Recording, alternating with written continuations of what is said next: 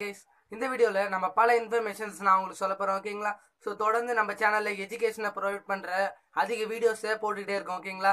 So பல பேர் சொல்றாங்க ப்ரோ டிஃப்ரெண்டா இந்த வீடியோ போடுங்க. இல்லை எனக்கு எஜுகேஷன் தான் பிடிச்சிருக்கு, ஸோ அதை பற்றி தான் போடுவேன். ஸோ அதுவும் இல்லாமல் அது உண்மையா இருக்கணும் அப்படின்றத ஒரு முக்கியமான ஒரு குறிக்கோளா இருக்கு ஓகேங்களா. ஸோ பல பேர் எஜுகேஷனை அவங்களுடைய ஃபேஸை வச்சு பல பேர் சொல்றதுல ஸோ அது டிஃப்ரெண்டா ட்ரை பண்ணலாமே தான் இந்த ஒரு மெத்தட் ஓகேங்களா.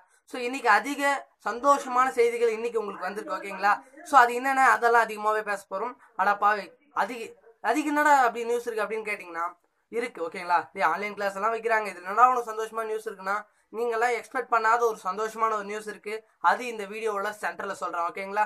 ஸோ ஓகே, மறக்காம இந்த வீடியோ கடைசி வரைக்கும் பாருங்க ஓகேங்களா. இது வரைக்கும் நம்ம சேனல் யாராவது சப்ஸ்கிரைப் பண்ணலையா சப்ஸ்கிரைப் பண்ணுங்க. சப்ஸ்கிரைப் பண்ணா நான் போற வீடியோலாம் உங்களுக்கு வந்துட்டே இருக்கும். தேங்க்யூ. இந்த வீடியோவோட கடைசியில் ஒரு முக்கியமான ஒரு கொஸ்டின் கேட்க போறோம் ஓகேங்களா. ஸோ அந்த ஒரு கொஸ்டினுக்கு எல்லாருமே ரெடியா இருங்க. மறக்காம கமெண்ட் பண்ணுங்க. கமெண்ட் பண்ணா நான் உங்களுடைய போட்டோஸை இங்க போடுவேன் அப்படின்னு சொல்லிக்கிறேன் ஓகேங்களா. ஸோ ஓகே, ஃபர்ஸ்ட் பார்க்க போற ஒரு முக்கியமான ஒரு விஷயம் வாட்ஸ்அப் குரூப் மூலமா பசங்களுக்கு எஜுகேஷனை ப்ரொவைட் பண்ற ஒரு டீச்சர்ஸ். ஸோ அவங்களுக்கு வந்து சிஇஓ வந்து பாராட்டு தெரிவிச்சிருக்காங்க. ஸோ அது எங்கடா நடந்திருக்கு, எப்போ நடந்ததுன்னு கேட்டீங்கன்னா தர்மபுரின்ற மாவட்டத்தில் ஒரு சின்ன ஒரு கிராமத்தில் இந்த ஒரு இன்சிடென்ட் நடந்திருக்கு. அங்கே இருக்கிற பசங்களுக்கு அங்கே இருக்கிற டீச்சர்ஸ் வந்து வாட்ஸ்அப் மூலமா எஜுகேஷனா ப்ரொவைட் பண்ணியிருக்காங்க, வீடியோஸ் மேக் பண்ணியிருக்காங்க, அவங்களுக்கு போஸ்ட் பண்ணியிருக்காங்க. ஸோ அது மூலமா ஸ்டூடெண்ட்ஸ் வந்து நாங்கள் எஜுகேஷனை கற்றுக்கிட்டோம் அப்படின்னு அவங்களுக்கு திரும்பி போஸ்ட் பண்ணியிருக்காங்க. ஸோ இதை அறிஞ்ச சிஇஓ வந்து அந்த ஒரு டீச்சரை கூப்பிட்டு பாராட்டுகளை தெரிவிச்சிருக்காங்கன்றது ஒரு முக்கியமான ஒரு விஷயம் ஓகேங்களா. So super. நம்ம ரெண்டாவது பார்க்க போகிற விஷயம் என்னன்னு கேட்டிங்கன்னா ஜூலை 13 வந்து ஆன்லைன் கிளாஸ்ன்றது நடக்க போகிறதுன்றது உங்களுக்கு எல்லாருக்குமே தெரிஞ்ச ஒரு விஷயம் தான். ஏன்னா இன்னைக்கு நான் கொஞ்சம் லேட்டாக தான் சொல்கிறேன் இந்த ஒரு நியூஸ் ஓகேங்களா. ஸோ ஓகே, ஜூலை 13 எல்லாருக்குமே தெரிஞ்ச ஒரு விஷயம் தானே. ஸோ இந்த மாதிரி இருக்கும்போது பல ஸ்டேட்ல புதுசாக என்னென்னவோ பண்ணிட்டு இருக்காங்க ஓகேங்களா. பட் நம்ம தமிழ்நாட்டில் தான் இந்த ஒரு மெத்தடு.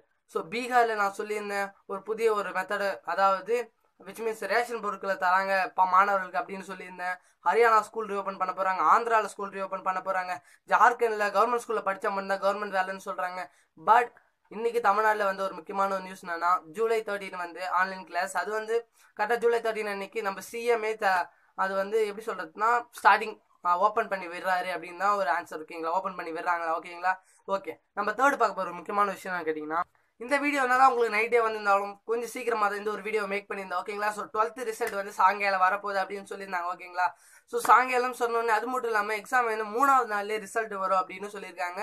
ஸோ மேக்ஸிமம் இன்னும் எழுதாத பசங்க இருக்காங்கல்ல, ஸோ அதாவது 12th பசங்களுக்கு லாஸ்ட் எக்ஸாம் அப்போ பல பேர் வந்து எக்ஸாம் எழுத வரலன்றது ஒரு முக்கியமான ஒரு ரீசன். அந்த ரீசன் கேட்டீங்கன்னா கொரோனா. ஸோ கொரோனான்ற ஒரு பயத்தினால எந்த ஒரு ஸ்டூடெண்ட்ஸுமே வரமாட்டேன் வரும் இல்லை ஓகேங்களா. இதே ஒரு காரணமா வச்சு தான் 10th பப்ளிக் ரத்து பண்ணாங்க, 11th பப்ளிக் ஒரு எக்ஸாமை ரத்து பண்ணாங்க ஓகேங்களா. ஸோ இந்த மாதிரி இருக்கும்போது இன்னும் 12th பசங்க மட்டும் எக்ஸாம் எழுதாம இருக்காங்க. ஸோ அவங்களை கிளியரா எக்ஸாம் எழுத வைக்கணும், எந்த ஒரு கொரோனா கேஸும் இல்லாம எக்ஸாம் எழுத வைக்கணும். பட் கர்நாடகாவில் எழுந்த பசங்க 32 பேருக்கு கொரோனா வந்திருக்கு ஓகேங்களா. ஸோ 32 பேருக்கு கொரோனா வந்திருக்கு அந்த ஒரு ஸ்டேட்ல ஓகேங்களா. ஸோ தமிழ்நாடு எப்படி அதை கரெக்டாக பண்ண போறாங்கிறது எனக்கு சுத்தமாகவே தெரியல. ஏன்னா 2வது இடத்துல இருக்கும், மகாராஷ்டிரா முன்னாடி இருக்கு, நம்ம பின்னாடி இருக்கும்.